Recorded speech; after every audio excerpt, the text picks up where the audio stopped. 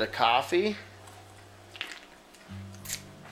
Well, today we want to have a look at this great movie from 1989, I think, with Robin Williams, and I believe it is Dead Poets Society. Remember Carpe Diem, seize the day? Well, let's get situated and let's talk about Dead Poets Society for a little bit and see if we can get a little bit of motivation, inspiration this morning here with coffee time, alright?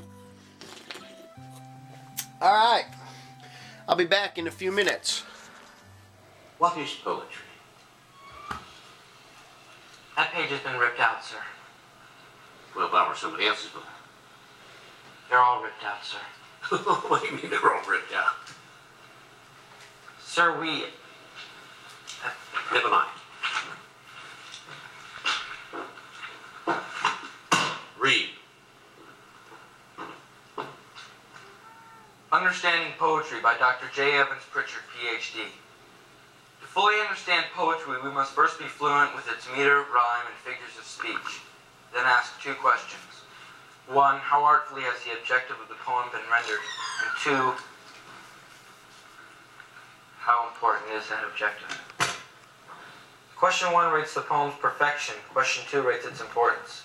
And once these questions have been answered, determining the poem's greatness becomes a relatively simple matter. If the poem score for perfection is plotted on the horizontal of a graph... Mr. Keating, they made everybody sign it. You gotta believe me, it's true. I do believe you, Tom. Leave, Mr. Keating. But it wasn't his fault. Sit down, Mr. Anderson. One more outburst from you or anyone else, and you're out of this school. Leave, Mr. Keating. I said leave, Mr. Keating.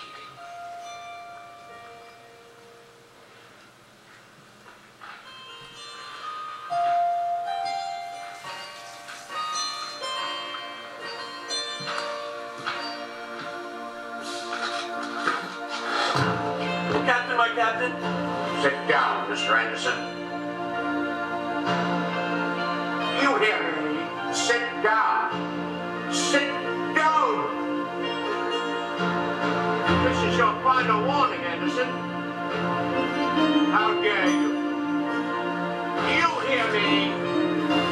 Oh, Captain, my captain. Mr. Overstreet, I warn you. Sit down.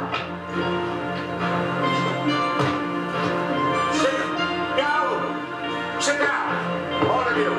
I want you seated. Sit down. Leave, Mr. Keating.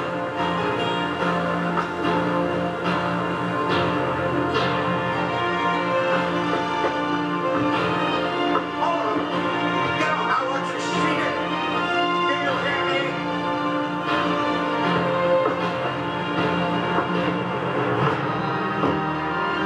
Sit down.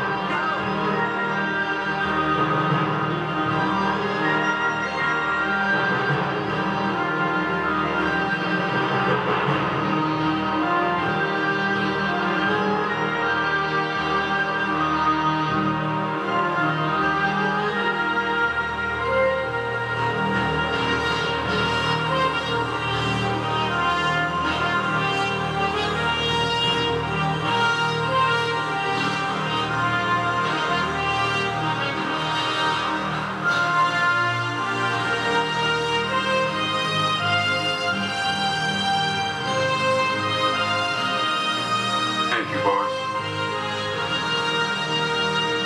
Thank you.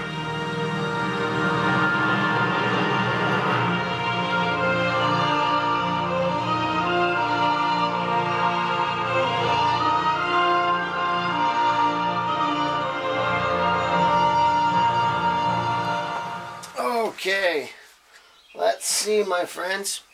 Are we good to go? Oh, man. So, for most of you, this is morning time, but in a weird way, for me, it's kind of like supper time, because I work at night making donuts, and I'm drinking coffee, but really, I got to go to bed pretty soon, because I was up all night baking, right? We'll talk about that later, but you know what's pretty cool? Is there are so many good movies out there, and like these stories, giving me the opportunity to have my eyes open to my own life. I love how movies and books and music just kind of shines a light on my own situation. So today's movie is Dead Poets Society with Robin Williams, and Ethan Hawke is in there too. Now, we're calling this Choosing Captains, because if you've ever seen the film, you understand why that title is appropriate. Dead Poets Society. It's set in an uppity boys' school in 1959. It features the unorthodox teaching methods of English instructor John Keating and the secret revival of an old literary club, the Dead Poets Society. While the school's values include tradition, honor, discipline, and excellence, Keating models creativity, spontaneity, and individual daring. He challenges his students to look for the poetry within their own hearts and to seize the day. Carpe diem. Remember that. That's just a great word, right? Carpe diem. Seize the day. You'll never get this day again as long as you live. So do something with it, right? To discover their true selves, languishing beneath the stifling boundaries of expectations set by society, the school, their parents, their peers. As a result, each student faces a different antagonist, undergoes a tailor-made transformation, and experiences a unique reward. For example, Todd must overcome his self-consciousness to find his creative voice. Neil must stand up to his father to pursue his dream as an actor. And Charlie faces the wrath of the headmaster Nolan when he publishes a defiant article in the school paper. Now, when tragedy occurs, the students are interrogated individually and played against each other to bring about Professor Keating's termination. In a powerful closing scene, as we just saw, right? Like, I mean, I got goosebumps watching that. In this powerful closing scene, Keating returns to his classroom to pick up his belongings. One by one, the students stand on their desks and salute their mentor, quoting Walt Whitman's poem, "Oh, Captain, my Captain! Oh, Captain, my Captain!" Their beloved teacher leaves knowing that even though the boys have suffered, the authorities have not stolen the lessons that he planted in their hearts. Now, Dead Poets Society is such an inspiring portrayal of audacity versus control that the audience might be tempted to adopt the philosophy of the movie. But the worldview promoted by Keating is not exactly synonymous with that of Jesus. The primacy of personal freedom and self-actualization are often idols that compete for our allegiance to the lordship of Jesus. Or in this case, I mean, whoever your higher power is, you know, there's always going to be this pull of the world and yourself and the flesh, and then your God or whatever you know to be God. And there's always this, you know, hard to line the two up sometimes. Ultimate truth and personal destiny are not found simply by casting off restraint to do what is right in our own eyes, but through submission. And whether it's to Jesus or Buddha or Allah or Confucius, you know, most major world religions out there require some form of submitting to the higher power, you know, and that's why it's important that you take time to investigate for yourself, you know, like, if there is truth out there to be found, seek and you shall find, you know. And I believe that when you find the truth will set you free. It has for me. But I'm not going to just spit out everything that I believe to be true. I mean, as people ask me, I'm always prepared. I'm always ready to give a reason for the hope that I have. But, you know, I think we're all on a journey, and we all got to take, you know, these moments that come up in life to investigate, why are we here? What are we doing? Why do we do what we do? What's the purpose of life? What happens when we die?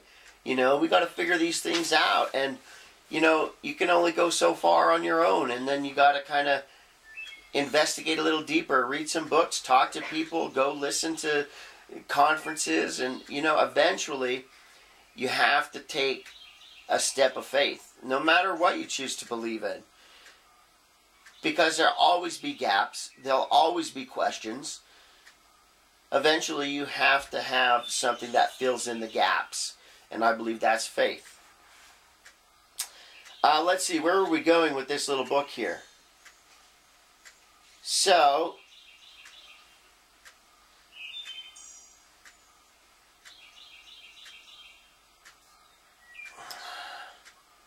I'm not even sure where to go with this one.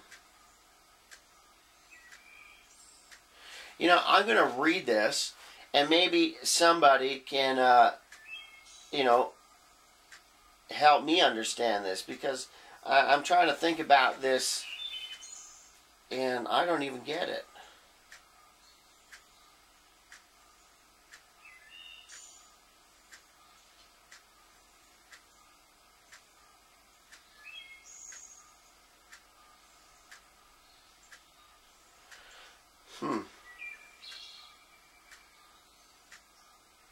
So let's put the book away.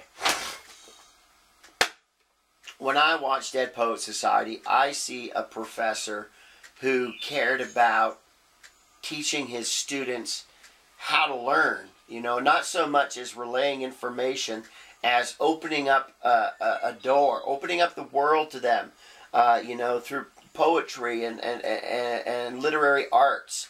You know, he kind of, you know, helped them understand a little bit more depth to the life that they were living. You know, and obviously these young men were affected by this mentor, this teacher, you know, because at the end of the movie, when everything's on the line for them, you know, they're in this high-class prep school, you know, one mistake and it could affect the rest of their lives.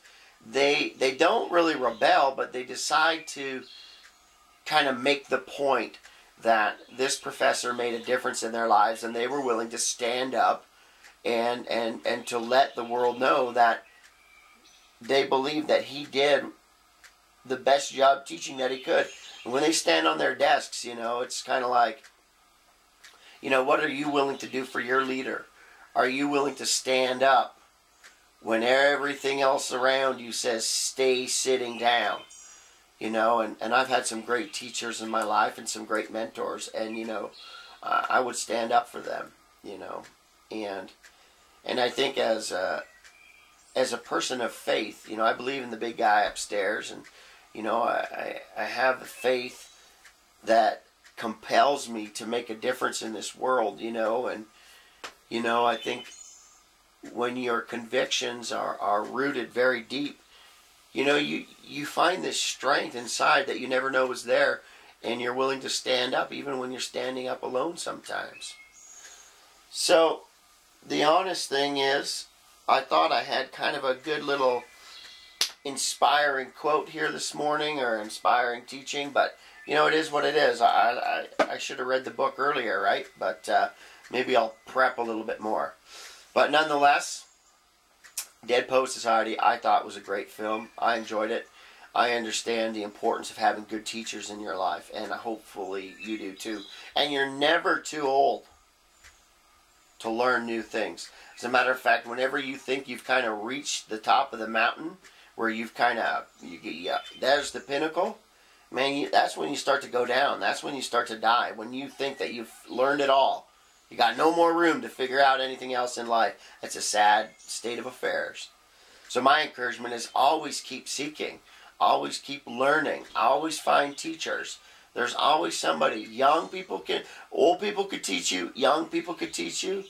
People your own age can teach you. You just got to have the humility to let others speak life into you, speak truth into you, and you can grow. You can learn. And don't be one who just soaks it all up. Just like we talk about, you know, having life breathed into you. You don't have to wait till you have some papers hanging on the wall to go teach somebody else or speak truth into somebody else's life. You know, when an opportunity reveals itself, take a moment. You know, show somebody something. I don't care if it's teaching them how to change their oil, you know, or teaching them how to bake some cookies or barbecue a steak. You know, teach somebody how to read, how to teach somebody how to speak English. I don't know what it is. But it's just as valuable for you to be a student and to be a teacher. I suppose that's how I'll wrap up today's coffee time. So tomorrow, I have a special presentation from a friend of mine who went to a conference. We're going to have that up there tomorrow, and maybe we can get another video up tomorrow. Maybe 2 videos tomorrow, March 19th. And we're starting this book called Epic. And I don't know if you've ever heard of it, but I believe it's right here. So tune in tomorrow, and we're going to start this book. It's called Epic. I'm excited about it, and it is the story that God is telling and the role that you are to play, the crucial role you are to play. All right, my friends, have a great day, and we'll catch you later.